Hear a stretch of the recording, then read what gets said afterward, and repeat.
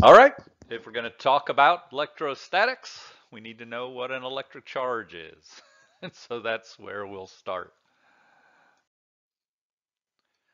As we talk about electrostatics, our major focus is going to be on the idea of electromagnetic force, because that's so crucial to so many ways that the physical world functions.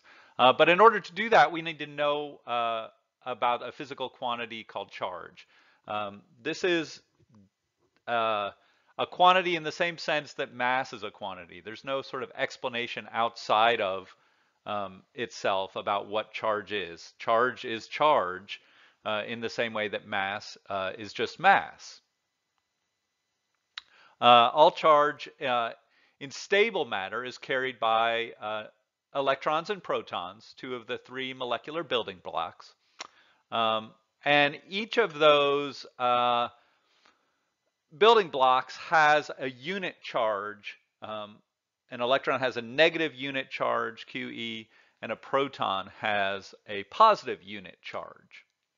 And the unit charge itself um, is a small fraction of the unit that we use to describe charge on a human scale, which is a coulomb. And so 1 unit of charge, a basic unit of charge is equal to about 10 to the 19th, or uh, 1 over 10 to the 19th coulombs.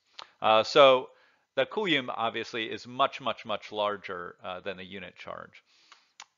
It doesn't matter too much on a human scale, but it's important to recognize that stable matter always has a charge equal to an integer multiple of that unit of charge QE.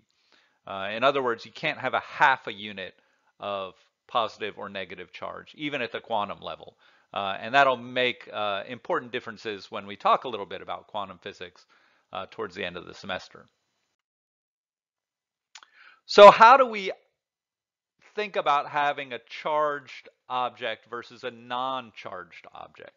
Well, here we're going to talk a little bit about a process called induction, in which we induce charge to move from one object to another, and thus give it a either a negative overall net charge or a positive overall net charge. So most matter at in contact with the ground is going to be have a zero charge. That is, it has an equal number of protons and electrons.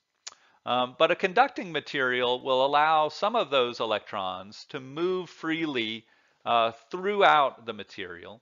And that might be in terms of a free electron in a metal conductor, or it might be charged molecules in a fluid called ions that can move around in that fluid.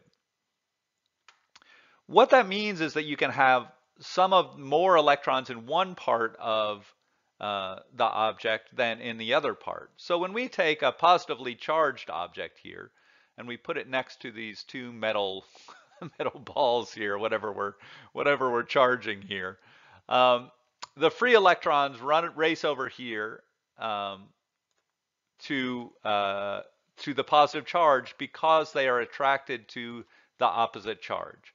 The positive charge over here is actually not because there are positive molecules moving over here. It's just because there are more protons here that aren't going to move, and they've been abandoned by their electrons that moved over here.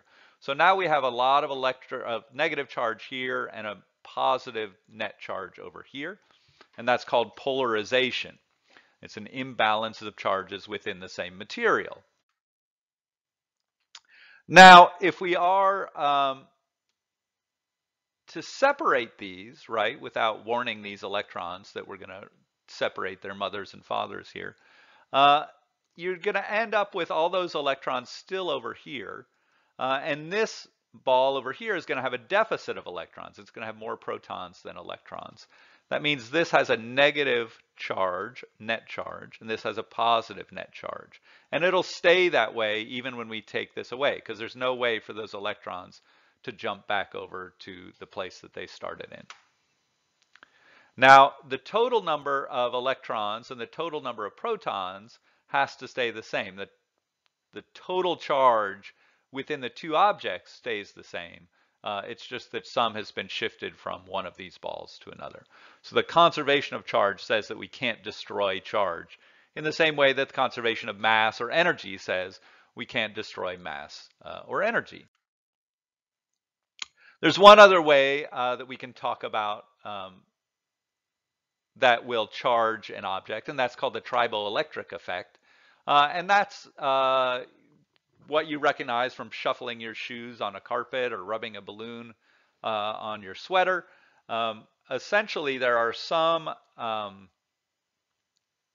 materials that are more attractive to electrons and some that are less attractive to electrons. And so when we rub those two things together, even when they're touching, when normally we'd think about in a conductor, the electrons would spread out.